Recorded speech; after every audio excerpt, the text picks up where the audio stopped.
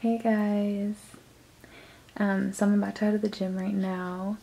I'm gonna do leg day for you guys today. I'm finally getting around to filming my workout in the gym, but I don't think that I'm going to be taking this big ass camera in the gym with me.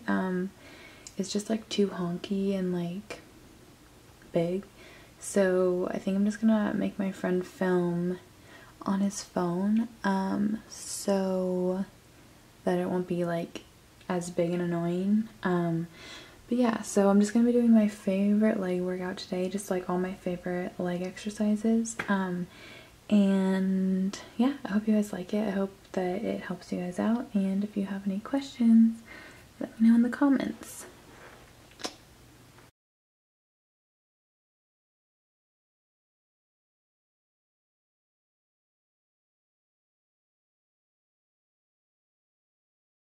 So the first exercise I'm doing for this workout is called a Romanian deadlift.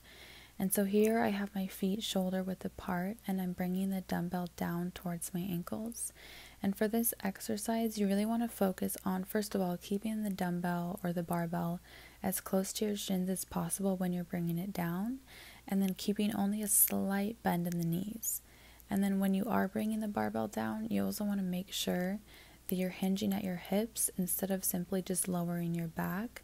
So if you notice in the video, I'm kind of pushing my butt out, almost like imagine you're pushing it against a wall as hard as you can, and then just bring the barbell back up with your hamstrings instead of bringing it back up with your back.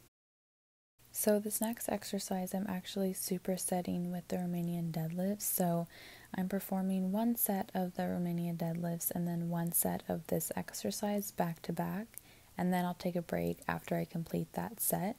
So for this exercise, the key is that you want to make sure when your foot's coming down to the ground that it doesn't fully rest. So if you notice my foot, when it touches the ground, it's pretty much just the ball of my foot that's coming down. And then as soon as it hits the ground, I'm propelling myself back up. And then I've also just added a donkey kick in there for some extra glute burn. So you just want to perform 40 seconds on each leg without a rest, and then rest after you've completed both legs.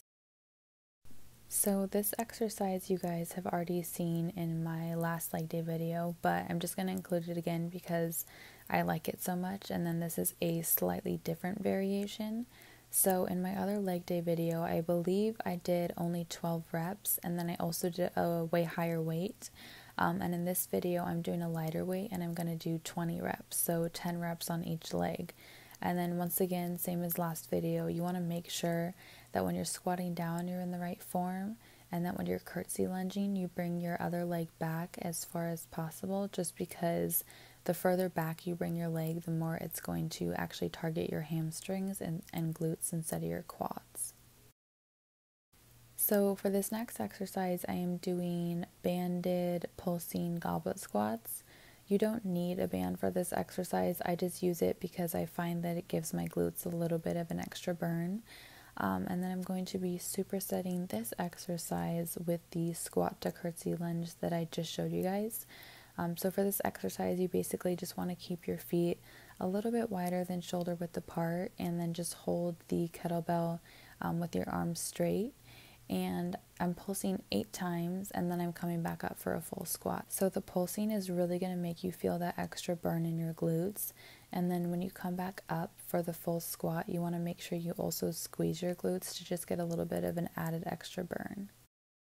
So for this next exercise, I am doing kettlebell swings.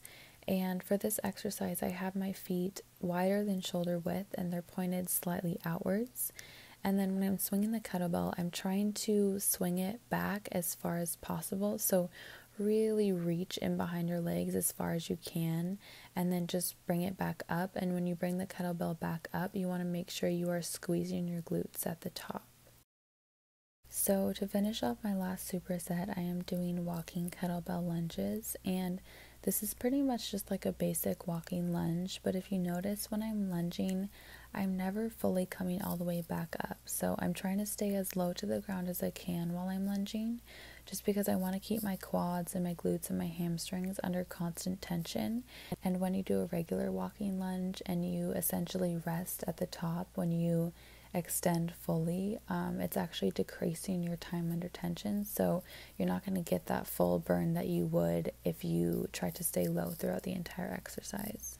So to finish off my leg day, I am doing seated bench squats, which it's essentially the same thing as a normal squat, but when you come down, you want to fully rest on the bench behind you and then come back up, pushing through your heels and using your glutes and your hamstrings. So I like this exercise a lot because it focuses more on my glutes for me, as opposed to with regular squats, I feel them a lot more in my quads. So yeah, that is the end of this leg day video. I hope you guys enjoyed, and feel free to let me know if you have any questions in the comments below.